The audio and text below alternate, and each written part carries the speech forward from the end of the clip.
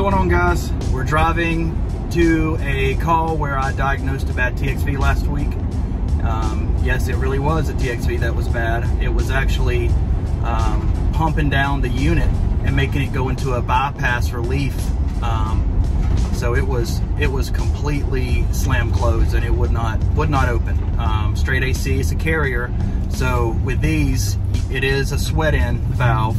So we're gonna go through all the steps and gonna show you how to do one of these Carrier TXVs, same as like a Bryant or any ICP. Hope you enjoyed this one, and before the video starts, we just want to talk about our sponsor for this video. Introducing Field Pulse. Regardless of whether you're doing residential, maintenance, or commercial-based work, Field Pulse helps HVAC businesses of all sizes consolidate their business under one platform. Unlike other platforms, Field Pulse is very user-friendly and has amazing customer support. Streamline your company's operation, saving you thousands. On average, companies integrated with the Field Pulse software experience revenue growth of 58%. If you're ready to take your business to the next level, click on the link, it's in the description below, and try risk-free for 7 days. Thanks to Field Pulse for sponsoring this video. All right, so here we are. We're gonna be pumping this unit down. I usually like to replace the refrigerant whenever we do a TXV, but in this case, we're going to just pump it down. Just gonna show you the TXV and how these Carrier ones are a little different. We usually primarily will do train or ream, is what we deal with the most, but every now and then you get a Carrier one. You gotta be super careful with these things. It's really best just to leave them in the box until you're ready to install them. But with this type of TXV, it does have the one end that is the nut fitting, but the other end is going to be sweat. So you wanna make sure you're flowing nitrogen through the system and that you're keeping this valve as cool as possible. So with this type of external equalizer, we're going to have to unsweat the other because it's just stuck down into the suction line and soldered. So we're gonna unsweat that one, pull it out, and then we're gonna stick this one back into the hole that's pre-made for in the suction line, and then solder this back up. So before we get started upstairs with the TXV, we're going to remove our Schrader on our liquid line. So this is our coil. We're gonna have to remove some of this B vent and get it out of the way, and then we'll get these doors taken off. All right, so I had to get both doors off. Got the double wall, the B vent out of the way. I swear it's like Carrier. They have a team that sits together and says, what is the most difficult way we can make this on someone having to replace a part for us? And they come up with these ideas. It's ridiculous. Either way, so this is our TXV up here in this very awkward position. And you can't get anything, you can't pull it out any because all of this is still connected. So we're gonna have to unsweat this first, but we'll take this this clamp off with this one 5/16 screw.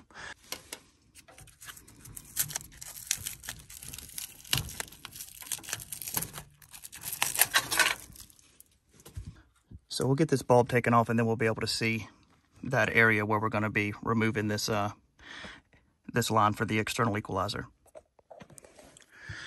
And I do believe this bulb has lost its charge. I wish I could explain it better to you, but you can just feel the way it sounds and how extremely extra light it feels. It's a really hard thing to describe, but if you felt several of them and then you feel one that has lost its charge, you can feel just by touching it the difference. That would make sense why we're having an issue, because if you know anything about TXVs, the bulb is the opening force for the TXV. So without that charge, it is not able to pressurize the refrigerant that's in this bulb and open that valve. Either way, yeah, it feels like our bulb has lost its charge, which is our problem. Here's our line going in for our external equalizer. I think it would probably be best to do this first. Once we get all this removed, I'm gonna have my new TXV sitting here, and the first thing I'm gonna do is sweat this line in so we can get that out of the way and we don't run any risk of getting any type of debris inside of that hole. To do this, I believe it's going to be pulling this coil out of the cabinet enough to where we can have easy access to the side of the TXV. To give us a little more slack on this line, and at the same time you got to watch your PVC. I'll probably have to cut that, but that's going to give us, once we get it pulled out a little more, that's going to give us enough room to work with this. Okay, so that worked out perfect. So we're going to disconnect our side with a nut on it, with a flare nut. So we'll get this disconnected. You have to use 2 crescent wrenches, 1 for each piece. You don't want these cap tubes twisting at all. So make sure you're keeping that completely still and unable to twist. We'll get this taken off, and then we'll go ahead and cut off the other side. Just keeping that side completely still. Just gonna break free that. All we're doing with this side is just holding it still.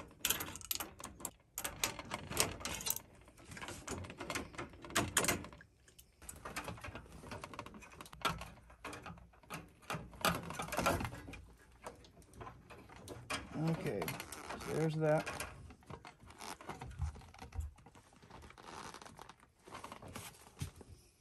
So I'm going to go ahead and get my copper cutters, and we're going to cut this. Okay, we got that cut loose. Now it's just removing this external equalizer line, and we'll be ready to go back with a new one. So we're going to put very low heat on this, and then we're going to have some channel locks that we're just going to pull really gently as it starts to heat up.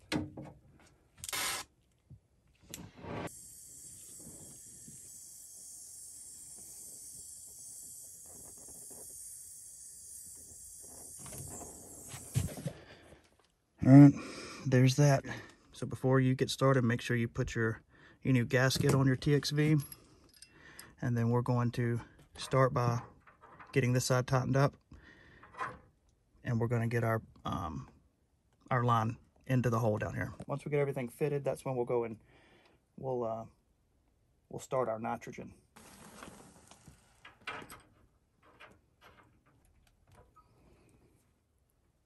So our line has had time to cool off some.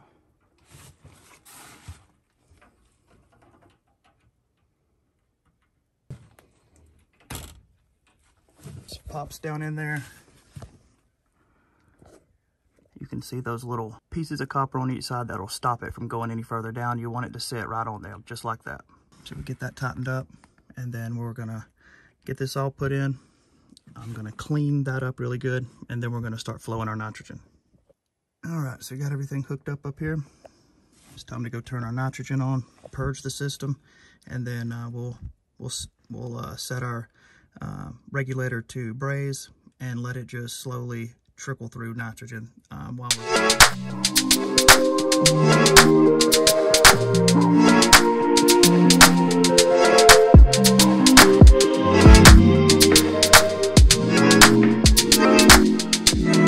going to purge our system. And what this is doing is it is pushing all of the oxygen out of the system and replacing it with just nitrogen, because the oxygen is what causes the oxidation in the lines. Going to go to Purge, and remember we have our shredder out of the liquid line. Now we're just going to flip it over to braze, and that is just going to keep nitrogen flow through the system while we're brazing. So first things first, we're going to wrap our TXV with this wet cloth, and we're keeping it far away from where we're soldering.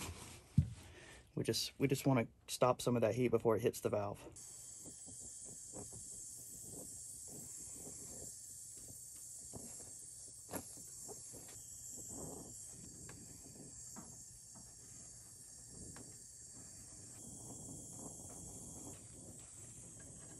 Okay, that looks really good.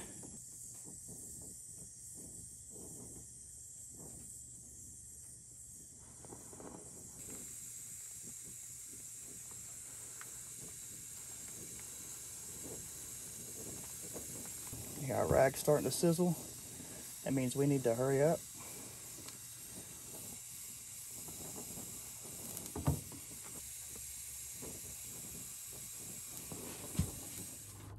Okay, so our rag has done its job. It has kept that valve from getting hot or overheating. Solder joints look good. I do have a little bit of extra on there, I dripped, but that's all right. So what I'll do now is I'll just pressurize and make sure we don't have any leaks up here. Okay, so we know we're leak free up at the valve where we just installed all of that, but I forgot to replace this dang dryer. So at least we know we're leak free. So we're gonna do the whole process over again. We're gonna cut this out, put our new filter dryer in, and then we'll purge and flow some nitrogen as we braze this. Got our new dryer installed. Just making sure it wasn't leaking. It all looks good. So we're gonna remove the nitrogen out of the system, and we're gonna start our vacuum, and then we'll go upstairs and finish putting all the evaporator back together. All right, guys. So I wasn't able to film that last little part, but wasn't really much else to do. I just had to, you know, get the doors back on it and all that. I did had to reattach that bulb. The only thing I would have liked to have shown is how I always re-insulate it. When I'm finished, I don't ever go back with that same thin insulation. I like insulating it really well, so I use some new insulation, the 7/8 insulation, and wrap the whole bulb in the line, and then use a few zip ties, and then sometimes I'll even tape it all the way up. But everything else looks good. I'm still waiting on the vacuum to finish. These calls take a really long time. If you're really taking your time doing everything how it's supposed to be done, nitrogen, pulling a good vacuum, it's gonna take several hours. I always give a time frame to the shop when they're making my schedule. You know, always give me 4 hours on these. Sometimes I can get it a little quicker than that, around 3 hours, but just to be safe, because now I still have to charge it, and it's 12 o'clock, and I've been here since about 9:15, 9:30. So 3 hours now, that'll be about right. In another 30, 40 minutes, I should have it, the vacuum finished and all charged up and getting it started. All right, so we're adding our refrigerant now. The number one thing to remember when charging a system for a TXV is the subcooling. You want to see what your system calls for. This one calls for a 10-degree subcooling. And pretty much what subcooling is how full the liquid line is of refrigerant and how much refrigerant is stacking in the outdoor unit. It's just the same if you know anything about refrigeration in general. It's the same as like a refrigeration guy saying he's going to clear the sight glass. So the sight glass will have vapor and liquid, and clearing it is making it just straight liquid. So that's what we're wanting to do in this liquid line. We're wanting to continue to increase our subcooling until the system is stacking refrigerant into the condenser and causing the liquid line to be completely filled with refrigerant.